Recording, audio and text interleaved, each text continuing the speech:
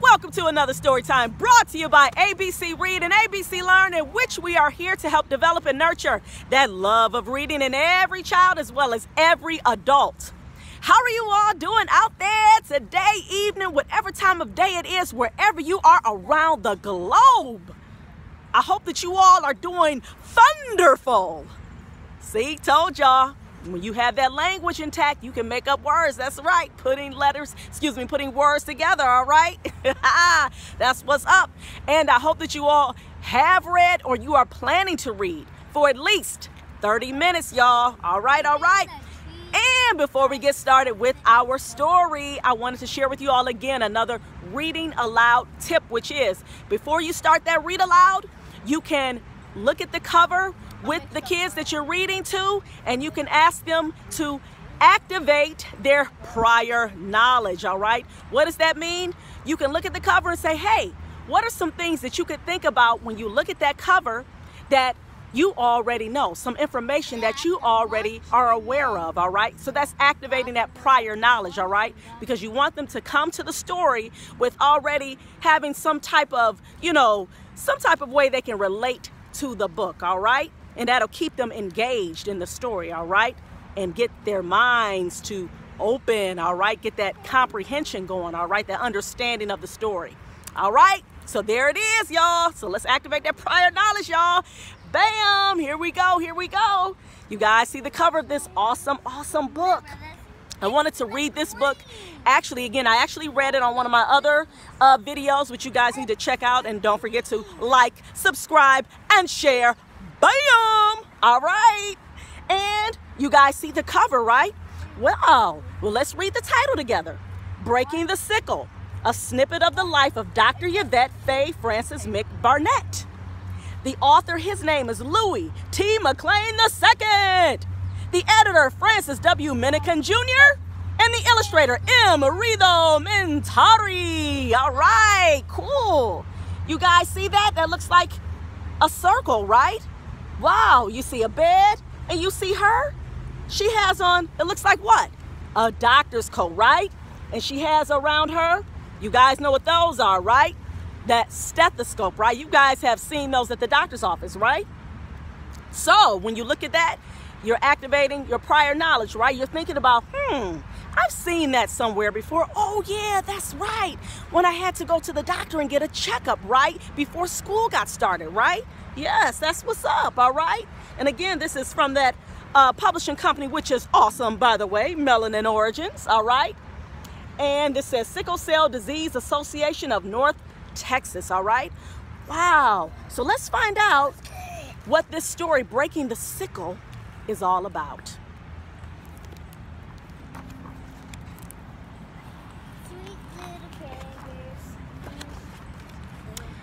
This bond that we have can never be broken. I learned at a very young age that love and friendship is shown by helping the ones that you care about the most.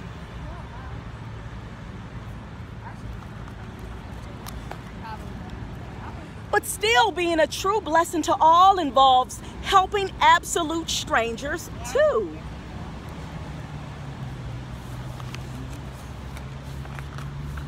Hello, my name is Yvette Fay. I hail from Kingston, Jamaica. And I want to tell you about how I used my natural-born talents to break the cycle of sickle cell disease. Imagine the word cycle as the shape of a circle. On this circle, good and bad things keep happening over and over again.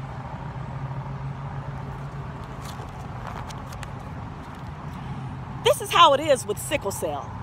Many children are born with it every year, and most of them find it very hard to live a joyful life outside of a hospital bed. With sickle cell disease, normal red blood cells lose their original form and become shaped like a sickle.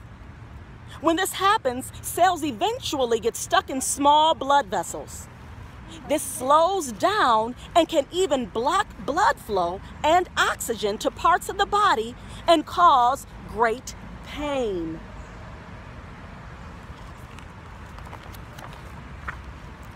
I never knew of sickle cell until I did some work at the hospital in Chicago, and I saw firsthand how it affected people's lives.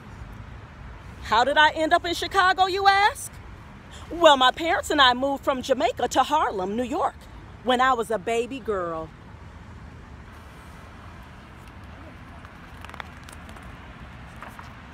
Every day I honored my mother and my father by reading books, doing my chores, and making good grades in school.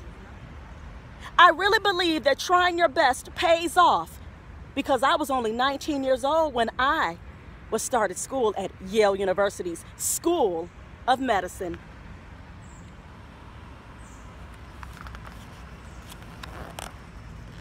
It was my study of medicine that led me to the great city of Chicago. And it was in Chicago that I made up my mind that I was going to do something to break the cycle.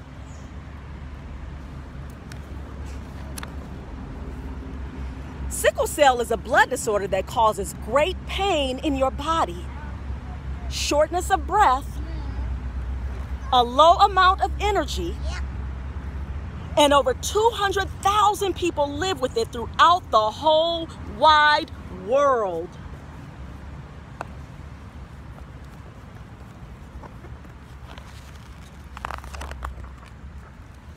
As a doctor of medicine, I knew that I had to do something to ease the pain and help those who were suffering.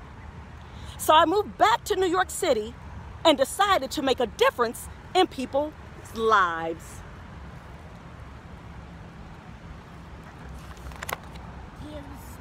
I learned people can feel better and have more energy if they took the right medicines each day. Also, when babies were born, I made sure their parents brought them to my office so I can make sure everything was all right.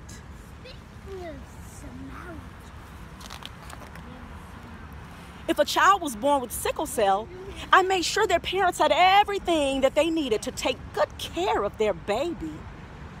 The work that I did was able to touch so many lives that the President of the United States of America put me in charge of a team that would help every person with sickle cell in the entire country.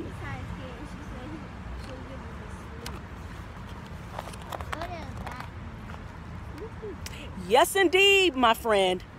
Listening to your parents, giving your best effort, and having a heart to help others in need brings about the best blessings in life.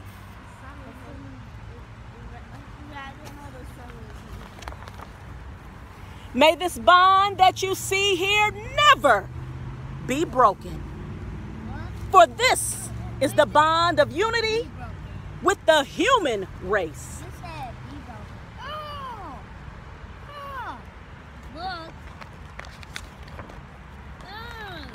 Love your neighbor, obey your parents, and always give your best effort in all that you do.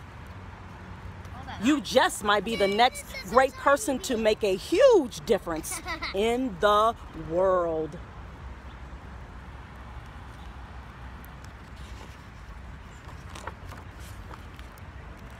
The end.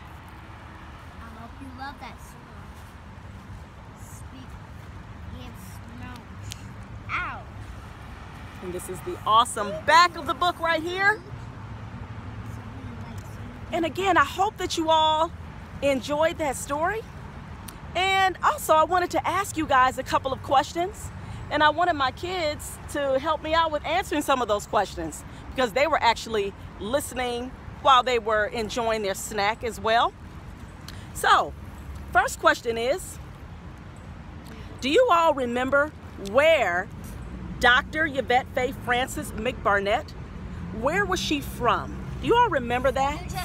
When she talked about that in the beginning of the story? And I'll go back to the text. She said, "My name is Yvette Fay. I hail from Kingston, Jamaica." All right? So right there, she was telling you that she was from Jamaica. All right? So that's the answer to the first question. The next one is, And this one is very, very important. Hey, I thought you were going to ask me the question. Yeah, well, you were finished drinking, so you ready to answer this one? All right. So what was it that Dr. Francis-McBarnette, what was she helping to do? Cure sickle cell? Okay, all right, I like that. That's great. You knew that she was dealing with the disease called sickle cell, right? So what she was doing was trying to what? She was trying to find a way to help people get better who had the disease called sickle cell, right? Yeah. What is sickle cell? Well, what is sickle cell? That's a great question. How do you react? Let's go. We're going to go back to the text, right? Sauda just asked, what is sickle cell? What is sickle cell disease? Well, sickle cell disease is this. With sickle cell disease, normal red blood cells lose their original form and become shaped like a sickle, just like you see here in the picture. Okay? So when this happens though, the cells eventually, they get stuck in small blood vessels. And this can slow down and can even block blood flow and oxygen to parts of the body. And then what happens, it causes great pain, all right? And so, does you like die? Yes, that's a great question. She asked, do some people die from the disease sickle cell? And yes, they can die from the disease. Yes, yep.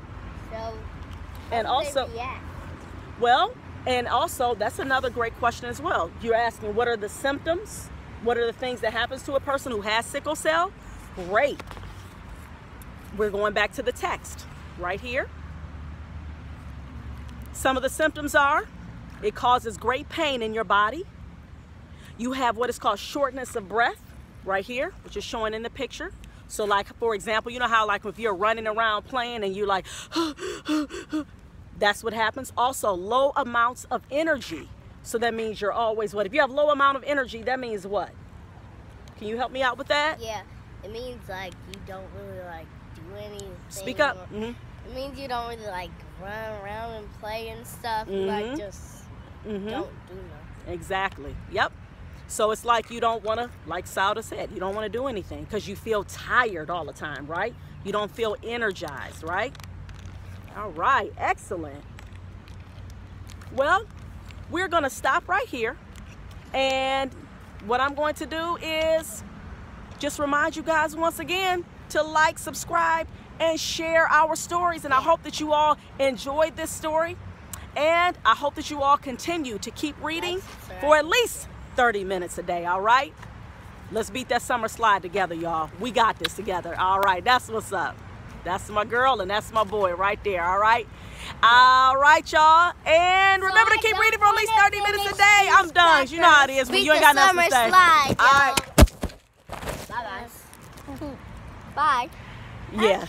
Okay. All right. Thank you. But you knocked down the camera. All right, y'all. Peace.